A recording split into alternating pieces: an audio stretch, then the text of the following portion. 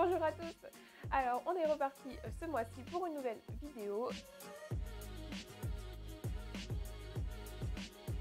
J'essaye de sortir une vidéo tous les 15 du mois. J'espère que vous avez remarqué ce petit objectif. J'espère pouvoir le tenir. On verra au fil du temps. Alors pour ceux qui suivent un peu le blog aussi, j'ai posté le mois dernier sur le blog un article concernant tous mes efforts en termes de zéro déchet dans mon appartement. Alors je vous laisse lire le blog pour connaître un peu toute l'histoire de cet objectif. Aujourd'hui je vais surtout vous parler de choses que j'ai dans ma cuisine, puisque si jamais cette vidéo vous a intéressé, je vais pouvoir vous faire le reste de l'appartement entre guillemets et le reste des pièces. Donc je vais vous montrer des objets que j'ai cousus, des objets que j'ai récupérés puisque mon but c'est aussi de ne pas acheter, et puis certains efforts que j'ai fait en achat puisque j'ai considéré que c'était utile sur le long terme. Les premières choses que j'ai faites, ce sont ces petites éponges. Alors c'est tout bête, c'est un morceau de coton d'un côté et de l'autre côté du tissu éponge. Et puis à l'intérieur, j'ai rempli, au début j'avais fait avec de la mousse que l'on met dans les coussins. Et en fait, le problème c'est que lorsque vous lavez du coup les éponges, puisque je les lave environ toutes les semaines, quand vous lavez les éponges, eh bien la mousse se place à certains endroits dans l'éponge et ce n'est plus du tout homogène.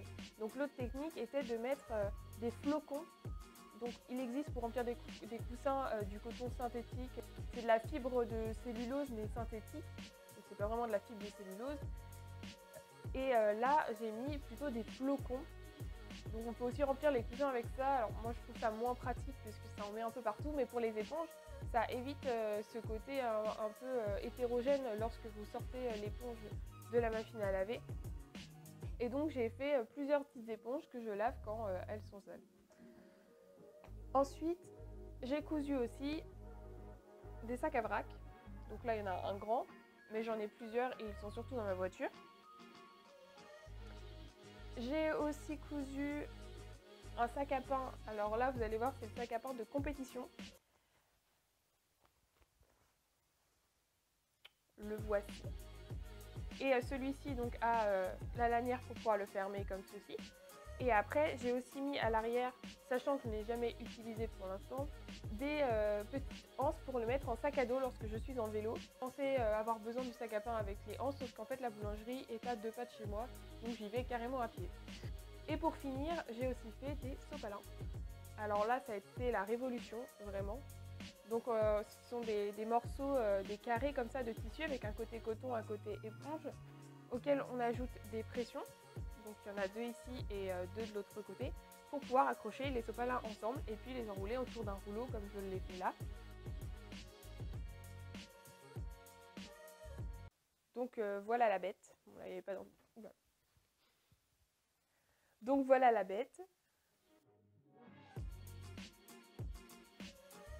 Et puis vous les accrochez les uns avec les autres. Et ça pour moi c'est vraiment une révolution puisque plus du tout de sopalin. Et on passe maintenant aux objets récupérés. Alors pour les objets récupérés, j'ai les torchons de ma maman. Plein de torchons de ma maman. Comme ça, zéro achat de torchons.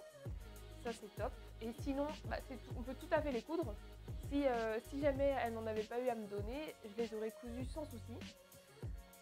J'ai aussi récupéré par une amie, enfin on me l'a offert plutôt, merci Mimi, je ne sais même pas comment ça s'appelle, enfin si je sais mais juste j'ai oublié, des maniques, voilà j'ai retrouvé, des maniques que j'ai réussi déjà à brûler plus d'une fois dans le four. Bon ça c'est mon côté un peu maladresse, hein, toujours présent. Donc ça pareil on peut les coudre, c'est tout à fait possible. Et ensuite les bocaux. Les bocaux pour mettre à peu près tout, tout ce qui est sec notamment, les pâtes, le riz, bon là c'est des céréales, mais j'utilise un peu les bocaux pour tout, c'est très très pratique. Et ça évite d'utiliser des emballages autres. Et pour finir, les achats. Alors les achats, c'est des achats long terme. Il faut savoir qu'il y a un achat qui n'était pas prévu, je vais vous en parler en tout dernier. Donc tout d'abord, je vais vous montrer mon dernier achat justement. Ce sont des sac congélation, mais en silicone. Donc il se ferme avec une barre comme ça, qu'on fait glisser juste ici. Et on a les sacs en silicone comme ça. Ça évite d'utiliser des sacs congélation en plastique. Au début, ce que je faisais, c'est que j'utilisais ces sacs congélation et ensuite je les lavais. Le problème, c'est qu'au bout d'un moment, il suffit qu'ils se cassent, ils prennent un coup de couteau, quelque chose comme ça. Donc ça s'abîme et en fin de compte, au bout d'un moment, on est quand même obligé de les jeter.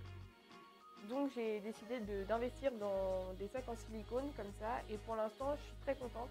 Alors la toute première utilisation, il faut vraiment bien les laver parce que sinon, vous pouvez avoir un petit peu un goût de silicone, enfin c'est pas top, mais au bout de 1 ou 2 lavages, après c'est nickel, il n'y a plus du tout de soucis, donc c'est top, c'est vraiment trop bien. Je suis hyper contente de cet achat.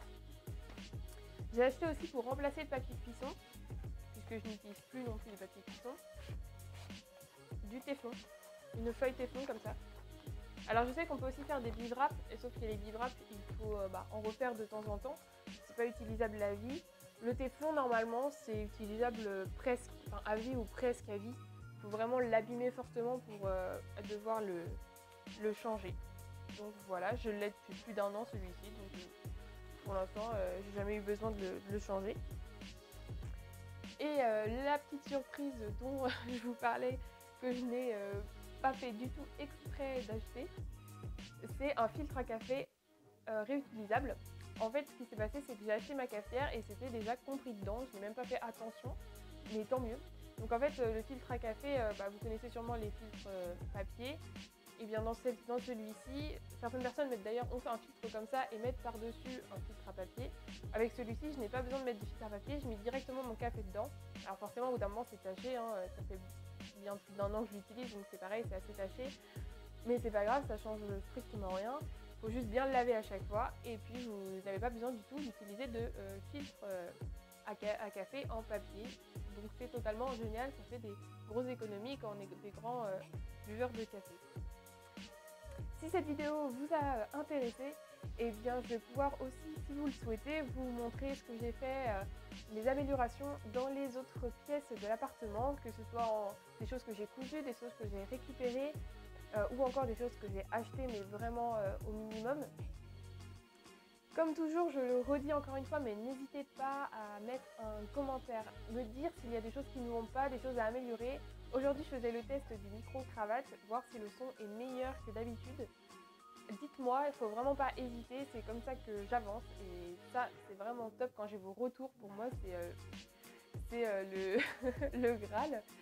Donc merci beaucoup, bonne journée et puis à bientôt.